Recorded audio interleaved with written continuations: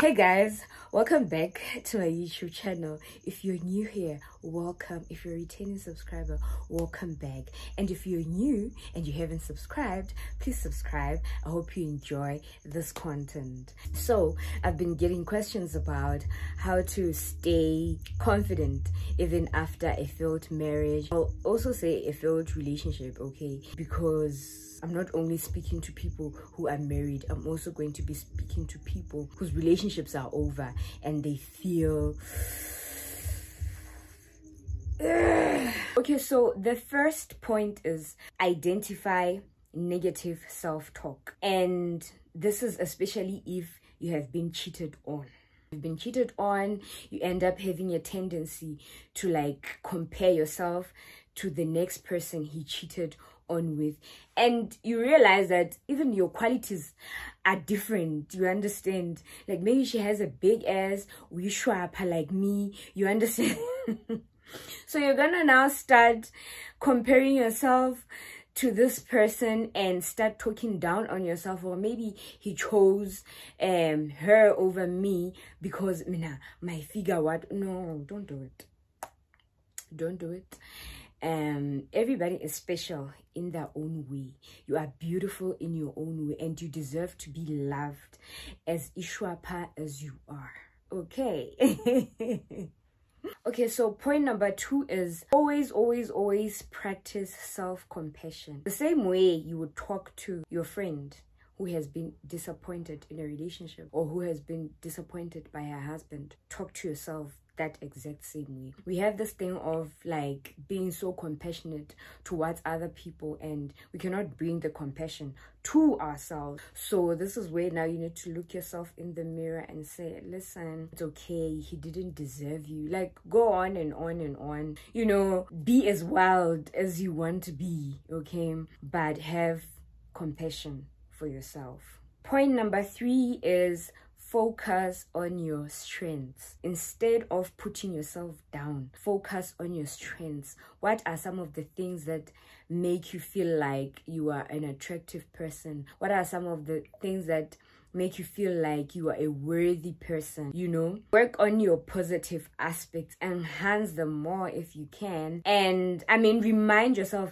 Another thing is sometimes you forget, you know, there's even things that you don't even have to enhance, like that they exist. You're a hard worker. You just need to look yourself in the mirror and say, you know what, his loss, I'm a hard worker, I'm beautiful, I got brains, I this, I that. You know your strengths. Look yourself in the mirror and tell yourself, okay, listen, it wasn't worth it, because who am I?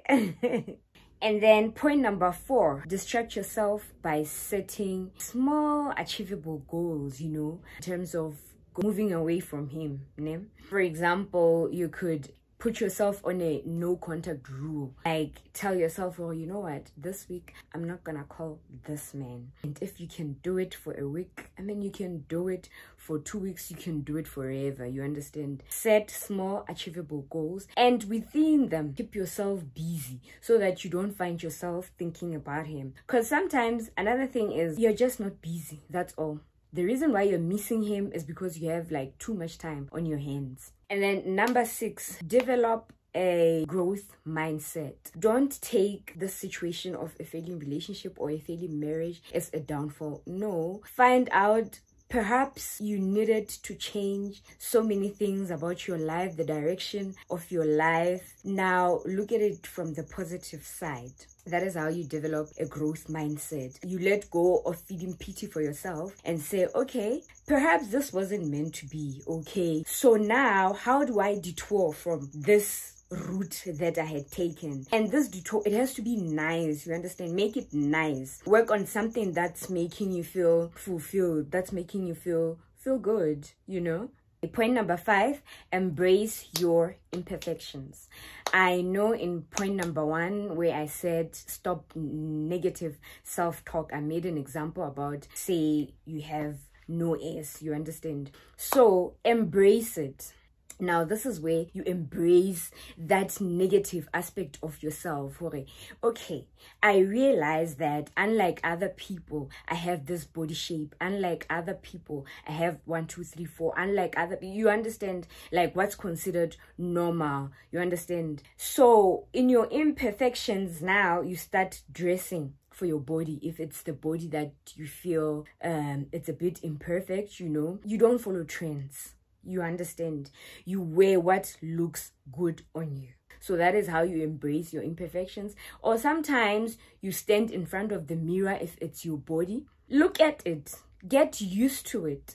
Get to love it. Learn it. You understand? And really, really thank it for the things it can do for you. You're able to walk. I was even telling someone that this very body that today you don't like is a body that carried a whole human being. How can you not embrace a body that has done so much for you? Come on, guys. You know what? Whether it has stretch marks now, whether it has, what do they call it? Impigmentation.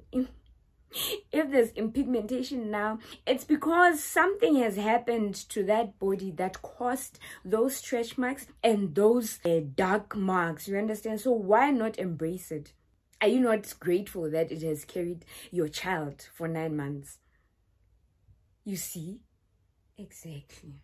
Number 7, work towards creating a positive environment. Be it your friends, make sure you're around supportive friends, because even friends can switch up on you. Make sure it's supportive family, even family can switch up on you. Simply because you know how some people, even church, like, you know how some people can be, because there's this connotation that divorce is sinful, and you're in church and suddenly they feel like you no longer deserve to come to church. Change that church.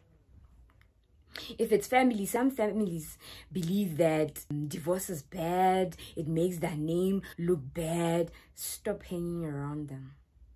Some friends, it used to be like friends who were, you guys were family friends, if family friends, or couples, what. And anytime you hang around with them, it's so triggering. Keep a distance. Keep a distance. Try as much as possible to create a healthy environment for yourself. Even social media is an environment. Create an environment and follow people. Okay, choose who you follow and choose wisely who you follow. Some people are always talking negative things about relationships. I mean, you don't want to be that bitter person because your relationship has failed, or because you've been through a divorce and now suddenly nobody can get married. No, don't be that person. Still see the positive in other people's marriages, because there's so many beautiful marriages anyway. Okay, number 8, prioritize your self-care and self-love. Okay, because the more you take care of yourself, the more you love yourself, the more you look lovable, the more you realize you're lovable. Everything that you love, you take care of. So prioritize taking care of yourself. If it's your nails, you need to do your nails, scrub your feet. That's love that you used to give out. Take it back in. The things you used to do for him, do for yourself.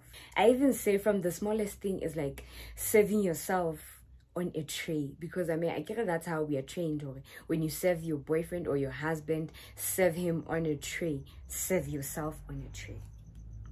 Bring back that love to yourself, because you are also worthy of it. You understand?